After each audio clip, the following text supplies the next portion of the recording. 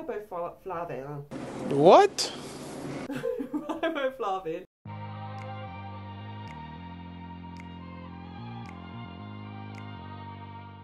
Guys, welcome to my channel. This is Miss Laurenly 11. If you're new, welcome and thank you for stopping by. Go ahead, click that subscribe button and don't forget to hit the notification bell so you don't have to miss another video. And if you've already subscribed, thank you guys for coming back. Welcome. Hey, how you doing? Okay guys, this is just a quick video today and I'm just going to be discussing how I grow how I've grown my hair, I should say.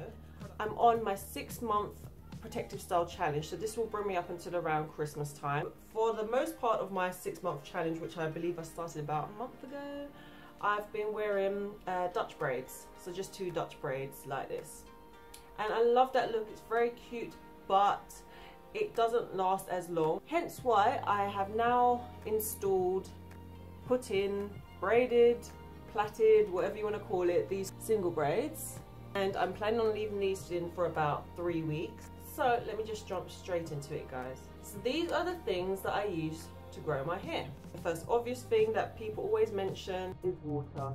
I'll have infused water with lemon, but I just am not a fan of plain water, and it has to be cold. I hate lukewarm water. I've been forcing myself to drink more water, and the way I've been doing this, warm water with lemon in the mornings just to flush out any toxins and just to, you know, give myself a little detox. My previous video before, where I was talking about the hair burst vitamins, I had adverse effects to those, so I stopped taking those, and then I decided to move on to these, the Perfectile. I haven't had any issue with these, so I'll just read to you what this has on there. So it's for skin, hair and nails, and it's got biotin for skin support, zinc to support hair, and selenium to support nails. Now, in regards to the biotin it has in it, it says it's got 45 milligrams, and it's got various other vitamins in there. So it's got vitamin D, vitamin E, vitamin C, riboflavin. What? Riboflavin, vitamin B6. Sorry, I can't see all of it, guys. It's got a sticker on there.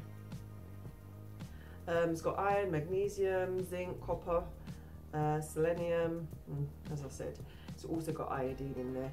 So yeah, that's one thing I've been using to grow my hair, and I have noticed a difference, guys. I've noticed more so than length, I've noticed the health. As you can see, my hair is nice and shiny. My strands aren't breaking, they're very strong, they've got elasticity. But I do think these are one of the things that have aided in growing my hair.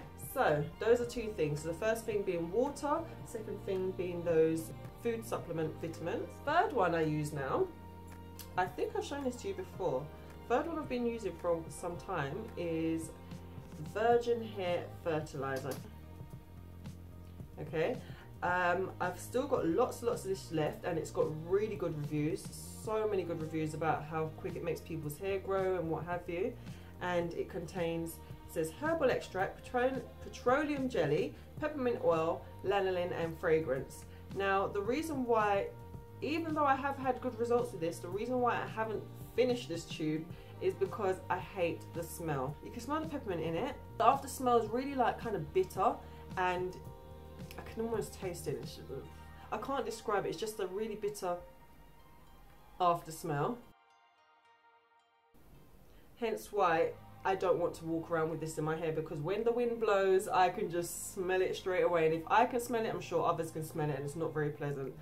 So I've been trying to reduce my usage with this, and it's a shame really. Someone said to me actually I should mix it with maybe lavender oil or another oil, and it kind of masks the smell, but I don't know, I can still smell it. Other than the smell, it does have really good effects, guys. This is something I would advise if you want to grow your hair. It was very cheap. I bought it for £2.99, and it really does the job. I noticed a difference within 2 weeks. Not necessarily length, but more so thickness. So where I had thinner parts of my hair, I noticed it starting to thicken up. Okay, so that's number 3. Moving on to number 4. I had to kind of switch these. I had to find an alternative after the hair fertilizer, because I just, as I said, I couldn't take the smell. So I've been using these. These are wild growth oils, and the reason one is yellow, one is white. The white one is a thicker oil, and this is a lighter one.